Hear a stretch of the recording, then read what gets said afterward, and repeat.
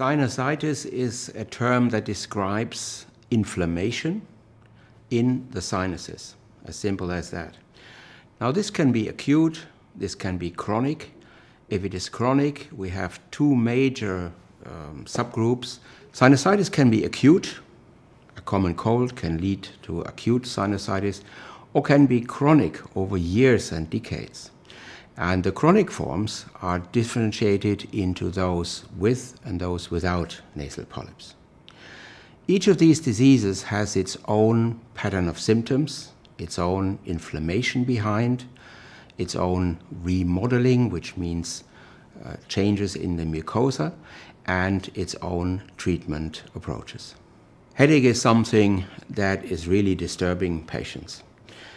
We recently did a study where we looked at the impact of different symptoms on quality of life, and headache was by far the most prominent. As I told you before, there are different forms of sinusitis, chronic rhinosinusitis, and the form without nasal polyps has by far more headache. And it could be something that bothers the patients over years, every day. They stand up in the morning with headache and they go to bed with headache. The question is it really sinus headache? And for that we do diagnostic procedures like a CT scan. If it is sinus headache, we know how to approach it. And normally what you do is you approach the sinuses, for example, by surgery, if medication doesn't help anymore. But we also have to see that other forms of headache, coming from the eyes, coming from the brain or neuronal structures, can cause very similar symptoms. So you have to make sure that you exclude other forms of headache before you do such surgery. Nasal polyps are an expression of inflammation in the sinuses, which result in the outgrowth of the sinus mucosa into the nose, blocking the nose, diminishing the smell, giving rise to secretions that run either anteriorly or posteriorly into the throat the whole day. These patients are really bothered by this disease, also because they have other diseases with it. So it's very typical that patients with nasal polyps have also asthma with it. It's a disease that normally starts in the age of 30 to 40 years of age. It can be in younger people, it can be in much older people, but it very seldomly is to see in children. And that's where the word polyps sometimes is misunderstood by adenoids. So it's not about something that grows behind the nose in children, polyps in the common language.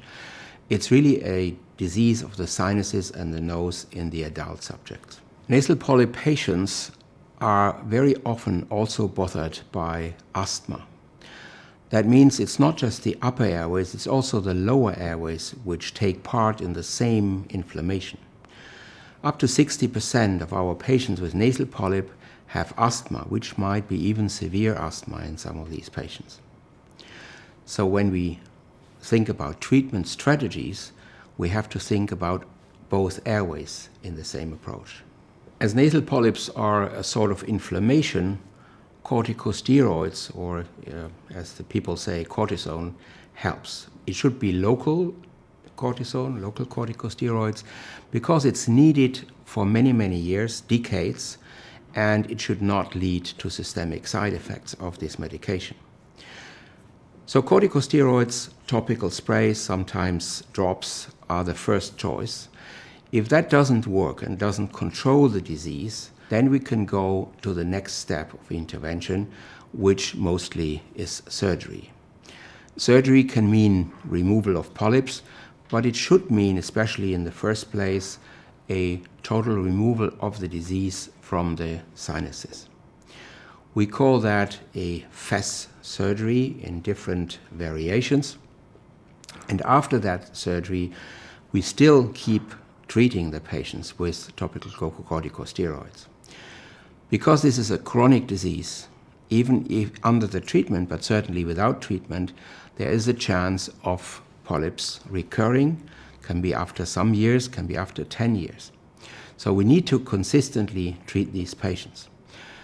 The question today is, what do we do with those who had surgery, had maybe 2 surgeries, and still the polyps recur, even with the topical or systemic even treatment? And these are the most difficult patients where we have in the future the possibility of interfering with so-called biologics.